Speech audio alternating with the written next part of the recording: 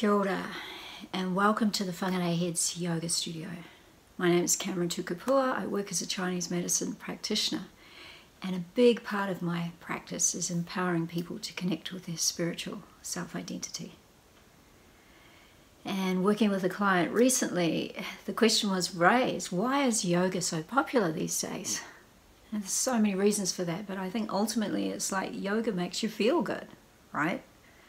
Go to yoga, you feel lighter, you feel freer, you feel calmer, your body feels more supple, more easy, more relaxed, your mind's still. Yoga does all that, so it's a great remedy for today's crazy world, and I think a lot of people are going to the yoga studio as a refuge from that. You know, it's a very stimulated world we live in today.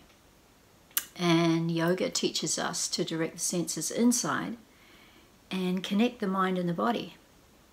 So in simple terms, yoga is stretching and breathing together, bringing the body to the mind, getting the mind to center in on the felt sensation of what's happening inside. And for a lot of people, they come to yoga for the body experience, and then they discover there's another something. There's this inside experience, this inner place of peace and calm and steadiness that's there when we turn inside. So yoga's a pathway to that. How does it work? It works by bringing the mind and body together. It comes into now time. So when we come into now time, we can manage whatever's going on in our lives.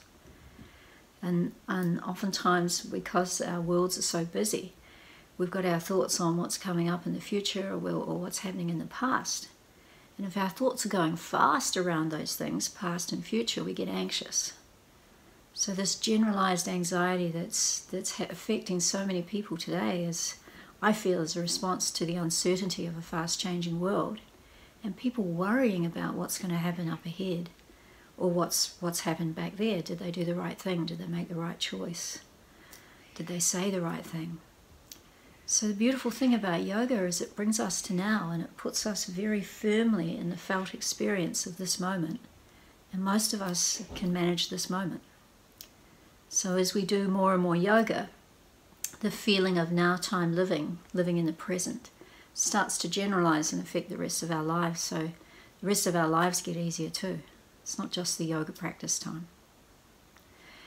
So for me, I feel yoga is a practice that connects us to ourselves and to the truth of who we are. And when we connect to the truth of who we are, we're more likely to be able to experience and share that with the people around us. And having a genuine relationship with ourselves, we can then start to have genuine relationships with others. So I know in my practice that a lot of the work I do with people, I'm listening to their stories. And a lot of the stories involves angst around relationships. People would love to be closer to their loved ones. You know, I hear mothers who don't know how to love their kids, and don't know how to speak with love and kindness to their kids. I hear kids that don't know how to be truthful with their parents. So we don't get a lot of education about how to connect that inside self and how to bring that out and have real relationship with ourselves and each other. So I'm really passionate about that. I'm passionate about encouraging healing conversation about why that's so important in these times. And I invite you to join our conversation. We're going to be rolling out a series of talks like this in the next few weeks and introducing you to pathways that help you connect to the truth and your essence, and simple ways of being that encourage harmony, cooperation, collaboration. This is, to me, is a feminine power. It's a power that's birthing in the world right now.